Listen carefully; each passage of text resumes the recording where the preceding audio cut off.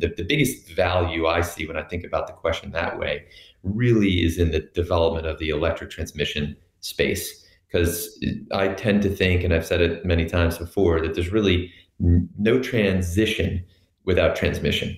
Like we saw that on the gas side and the big build out of thousands of miles of pipelines years ago, and we must have that in order to be successful with many of our goals on the electric side.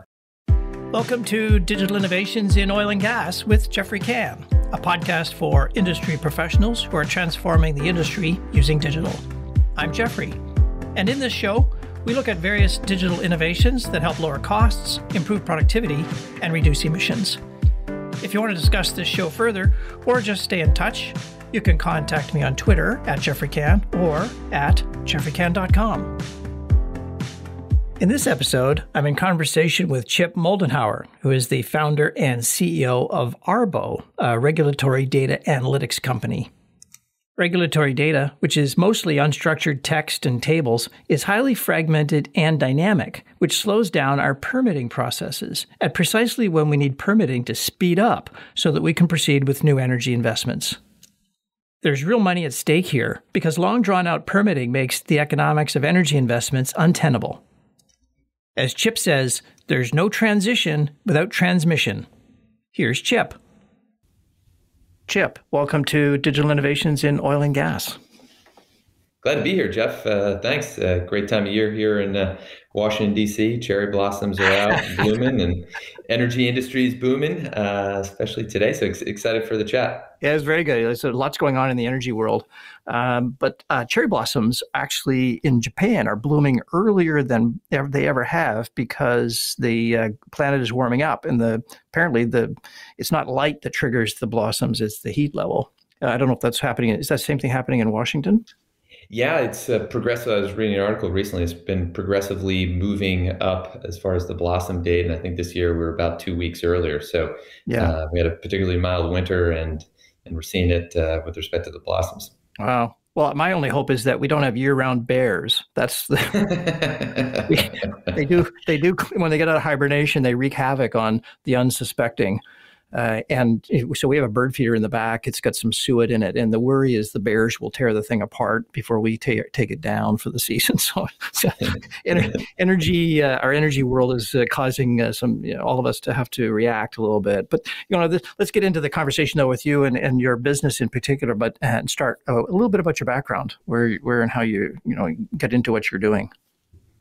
Yeah, thanks. My professional background after graduating from the Naval Academy was serving in the Navy, and there's lots of different ways to serve in the Navy. Mine was spend most of my time aboard ships, where I was largely responsible for producing power, producing water, and really that was kind of my initial introduction to energy. Yeah, we basically had a floating island, if you will, at sea, and I was deployed during the war, and access to power and access to water and other services. It was a key component of my job. So that was really my first introduction to energy. From there, I decided to go to law school, and I wanted to get back into the energy business. So I started a law firm that really had a focus on energy regulatory work, and did a lot of cool things with a law firm called Morgan Lewis, a lot of permitting of new technologies, a lot of permitting and high stakes regulatory work associated with the oil and gas industry.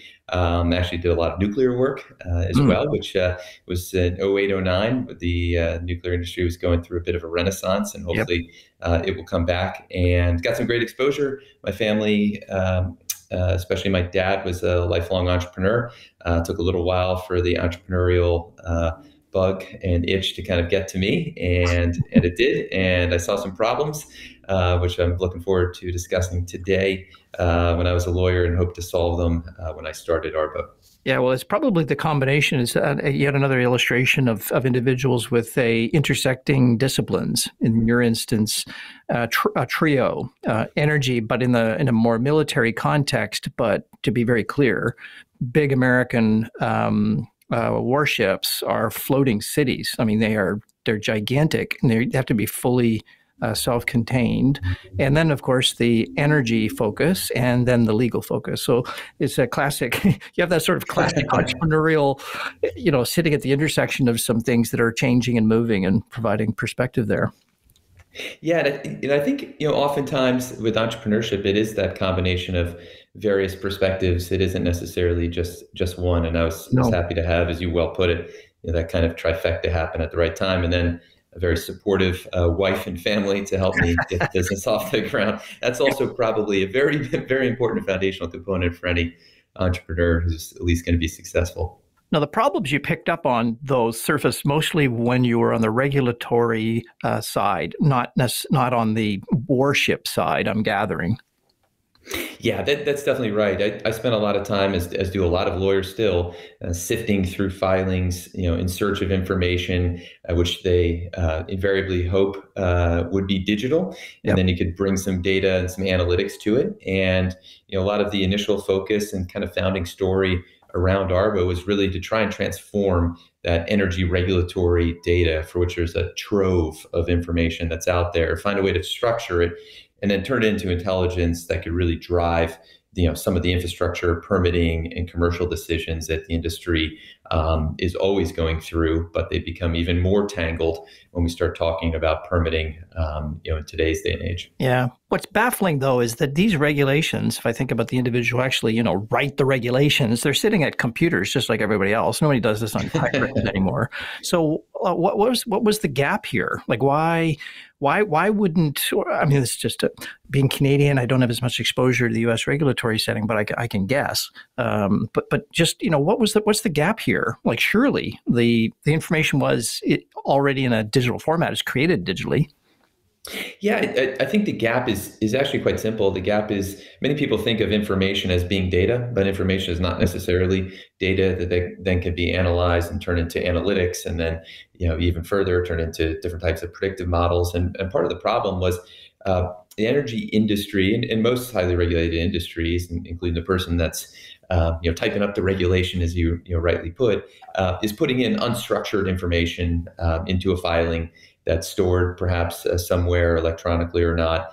And then you need to develop the technology to really parse that information to pull out what's relevant to hopefully answer the question you're trying to solve. And initially, when we founded the company, and it was around the 2014 timeframe, the big problem that the industry was trying to solve, as at least the United States and most of the world was trying to do that shift from coal to gas, Yep. was how long is it going to take to build transportation necessary to move that product that was going to help decarbonize the world and bring power to many more people. And Yeah. that was the issue we were solving for. So we really knew ahead of time if we could dissect that permitting process, and we focused initially on the Federal Energy Regulatory Commission, which has oversight of the building of natural gas pipelines as well as LNG terminals. So we could dissect that process, build data, and ultimately turn it into analytics that we could really be a transformative company as well as one that can really help the industry.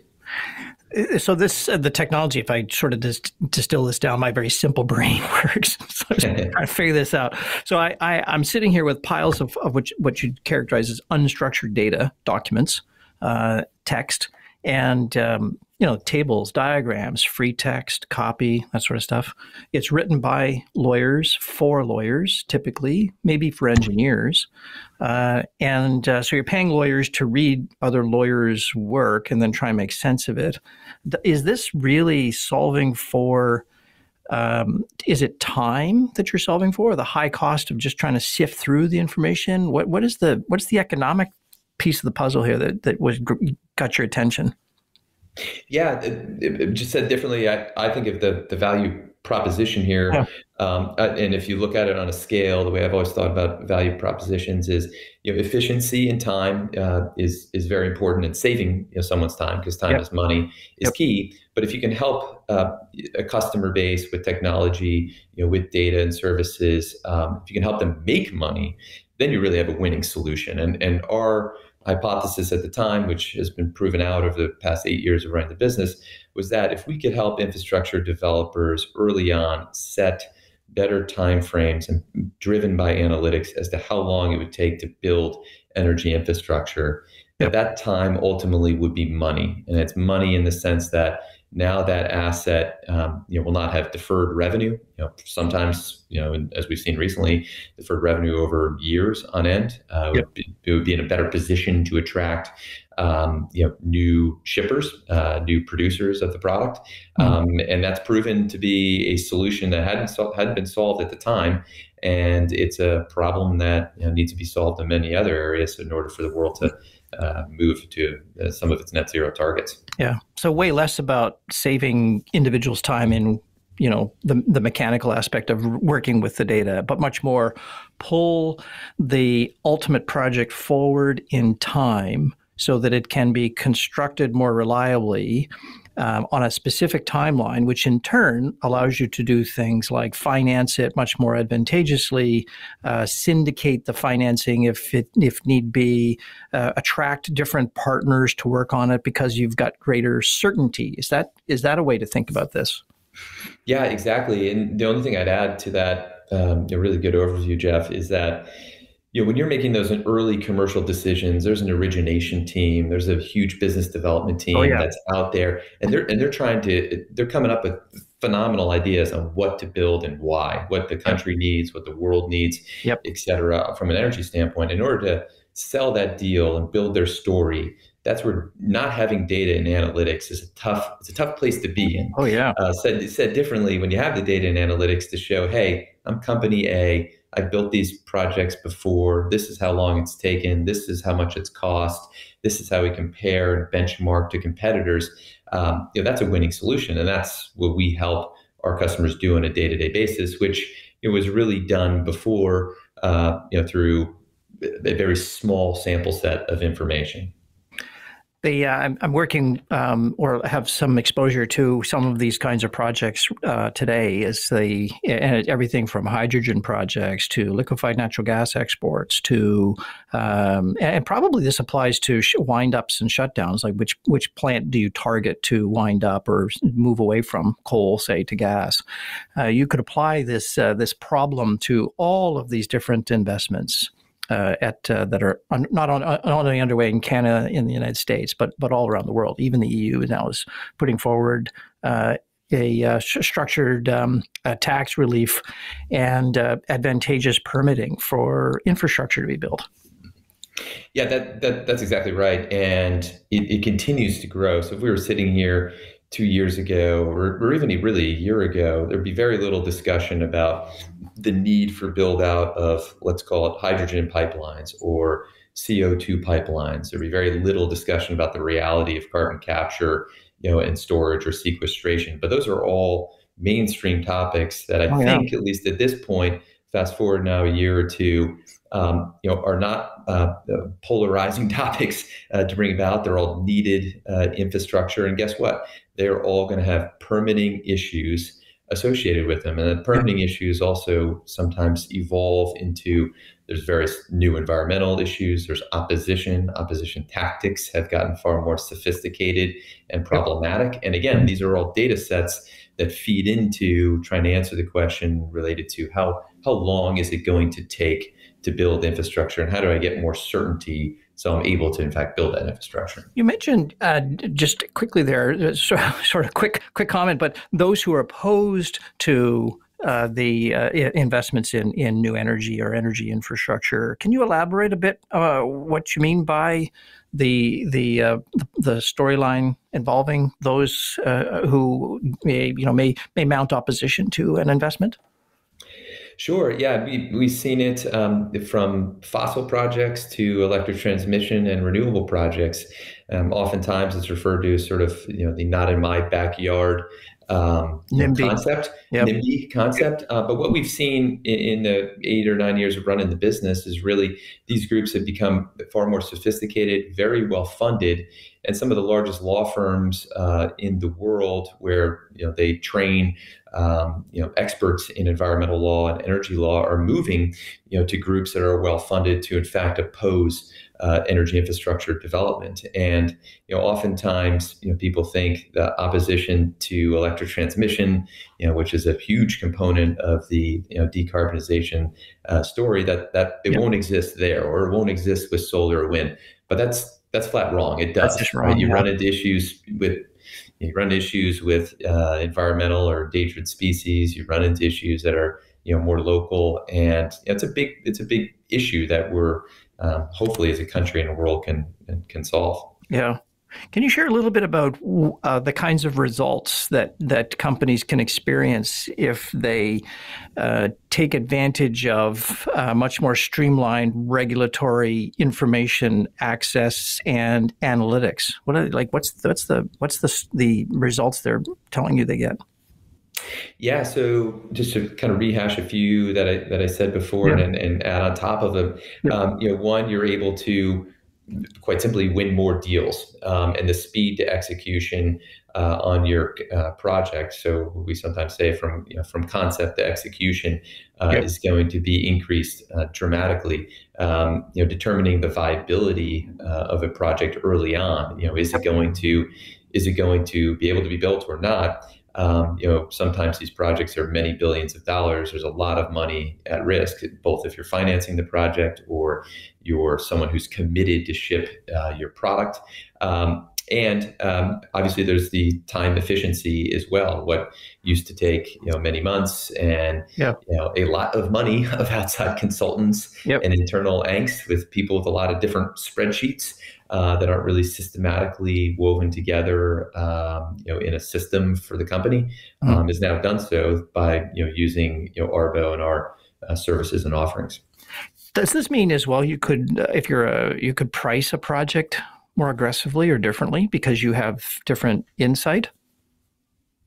We do. One of the areas that we've grown pretty significantly in the past several years is working with customers to better understand what the cost is of a project. So Yep. some project developers call this the total installed cost, but there's a lot of line items that feed into that. And the more analytics and data you have associated with what the project's going to cost, the better you're going to be about being able to sell that project and ultimately be able to execute on the project. And we've developed a database over the years, again, using similar technology to develop what was unstructured and data that wasn't really normalized into something that project developers could use. And as a result, guess what? Knowing the timing of the permitting process is directly related to how much a project's going to cost. So if you can answer both questions, you're really in a sweet spot for helping project developers.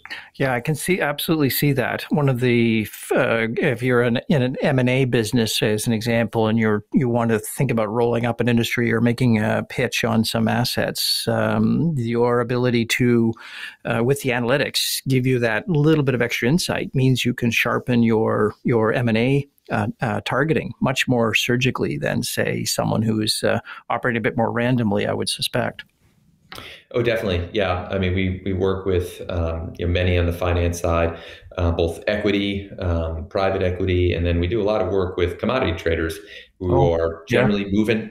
I mean, their job is to physically move product and optimize it in a way that they can make money because they're for-profit industries. And basically, a lot of the questions that our project developers ask, our commodity trading and marketing customers ask similar questions, and you'll find similar value from the service. I did a project years ago for a pipeline. Can't go into, obviously the very specifics, but the question they asked was, how would our customers and competitors react if we were to do this particular project? Happened to be a storage project. And the question, the asset would have been some storage assets on a pipeline system.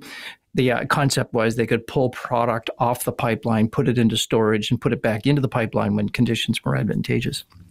And the question was, how would their competitors react? And so we came up with the idea of using game theory to craft a simulation of the different parties involved in this particular scenario, including customers and competitors. And what the game theory was telling us ultimately was that such an asset would disadvantage the customer and only advantage the competitors. And so obviously the project didn't proceed. Is that kind of analytic the sort of thing that you're also able to get into? Because for us, it was very painful to do because we had to do it all in Excel spreadsheets and very manual and very subjective. And it wasn't as data rich as I would have liked it to be. Yeah, and I'll give you an example by analogy back Mhm. to environmental groups and opposition tactics, because Yeah. that comes up quite frequently. You have a new project, an idea, commercial teams bought off in it, engineering services bought off in it, and then the next question is going to be, do we know who's going to be opposed to the project? Why, and Mhm. then when will they get involved? And Yep. we bring in data and analytics to say, let's just take an environmental group, Sierra Club or the Parks NRDC. Unlimited. We can say, okay, we know they've protested at this point in time in this proceeding. The outcome has generally led to projects taking this much longer than they would have when NRDC or Sierra Club in this hypothetical were Yep. not involved. So in very similar process there, sometimes nowadays those answers lead to go, no go criteria, Yep. which is amazing. And it's probably similar to your analysis of what would the marketplace or our shippers, our customers think of this specific Yeah, project. exactly. What we did in that case was we crafted, if you like, proxy competitors and Hmm. proxy customers. So individuals who were trusted and inside, so there was no non-disclosure worries. But we said to say this executive, you're going to play the role of this competitor. This executive, we said, you're going to play the role of this customer. Let's try and understand your preference tree. To see how you would react to this and why, and that's where we got the game told us that the outcome was not great, and hence the project was shut down.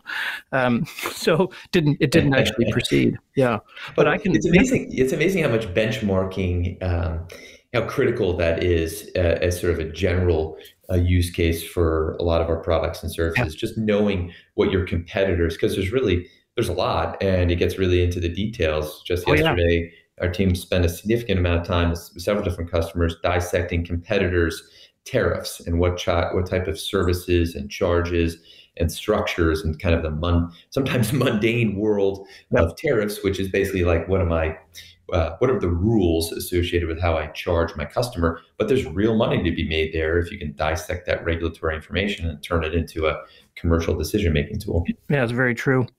Tell me what some of the obstacles and objections you hear when rock up to some organization you have no familiarity with or not are new to, and you go, "Hey, guess what? We can bring this regulatory insight to bear." And oh, by the way, it might tell you not to do your project. Um, that's an outcome. What's their reaction to this? Are they skeptical, or are they becoming more open to it now that we're seeing the role of generative AI products like ChatGPT and how you can interpret vast quantities of text quite easily? Yeah, they've definitely become more interested in the asymmetry between what they knew about analytics and advanced technology-based products has been reduced dramatically. Yep. Some of the objections, if you will, early on is typically inertia. Our products and services generally the value at least spans several different groups within an organization. Yep. And if you've worked with big companies, and we have roughly 50 or so very large companies, that makes for some difficulty in the sales process because you need to get several different groups on board. So Line. sometimes Yeah. there's some inertia there. Sometimes there's a little bit of a job security. There's 5 or 6 people with various spreadsheets or databases they've at times maintained over Yep. several years, and Yep. they know they bring value to the business that way. And then I'd say kind of lastly, Jeff, sometimes we are not a direct fit and replace for an existing product or service. So typically, there needs to be a discussion about where this fits within budgetary outlines and alignments. Yeah, that gets more complicated because start dealing with organizational constructs, lines of responsibility, Right. who reports to who, and to sort of shoehorn something in that, even though it adds tremendous value, it can be quite disruptive, which will slow down things like adoption. Yeah, that's definitely right, and something I've had the joy and sometimes the pain of struggling with over the course of the past couple of years. Yeah, no kidding. Now there must be some untapped potential out there. Like when you can think about just the Inflation Reduction Act, and if you kind of peeled back the $500 billion tucked into that in incentives, it seems to me there's a dramatic opportunity here. It's very large, has to be large. Is that correct, or is this area, this business model now getting to a level of maturity? Yeah, there's huge opportunity. I think if we're sitting here, like I said before, 2 years ago, energy wasn't really an in vogue topic. It No. it was all things climate. It was forget about fossils; they'll all die, and let's move on to renewable energy development. And given circumstances overseas in Europe and abroad, I think the tune has really changed to a much more balanced discussion, which I think, regardless of your viewpoint, I think generally a balanced, thoughtful discussion is a good one. Yeah. In my role, I generally think about on a daily basis, what are our core capabilities as a team? Like, where do we deliver value for our customers? Why do they value that? And then how can that be aligned with an area for growth in the industry? And the biggest value I see when I think about the question that way really is in the development of the electric transmission space. Because I tend to think, and I've said it many times before, that there's really no transition without transmission. Like we saw that on the gas side and the big build out of thousands of miles of pipelines years ago, and we must have that in order to be successful with many of our goals on the electric side. Yeah, and transmission is a major problem because the way we do it, big towers, high voltage cables, there's lots and lots of property to cross and regulatory structures through, I don't know what level they go in the United States, but I know in Canada it's absolutely the provincial level. You have to be dealing at very, very micro levels. I assume it's the same scenario in the United States. Yeah, it's very similar. It's kind of in a way it's a patchwork of processes and regulations, but really it boils down to in the United States we have this interesting sort of microgrid, if you will, what's referred to as the RTOs and ISOs, which are really regulated through FERC, but they have their own process and a queue, if you will, although it's really not as efficient as queuing up at the deli to get a sandwich. And there's a lot of similar questions that are asked, like how long does it take? What are some of the predictive indicators as to whether the project's real or not? But then, from that, you also have state and local permitting issues. But unlike the gas space, at least in the United States, on the power side, when it comes to transmission, there is no one federal regulator. And that creates a lot of uncertainty, but raises the question, do we want one federal regulator or not? So we'll see how it shapes up.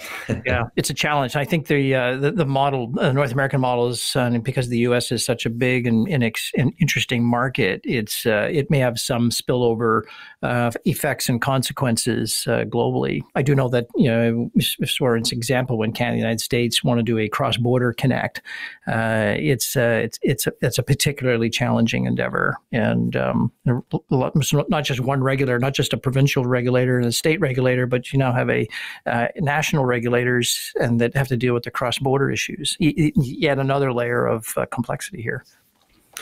Yeah, this is not a uniquely American problem. No, I mean we are not. When you compare though the distance, the amount of high voltage HVDC lines that have been built out over the course of the past decade, it's incredibly small when compared to other countries of similar size, like if you compare it to China.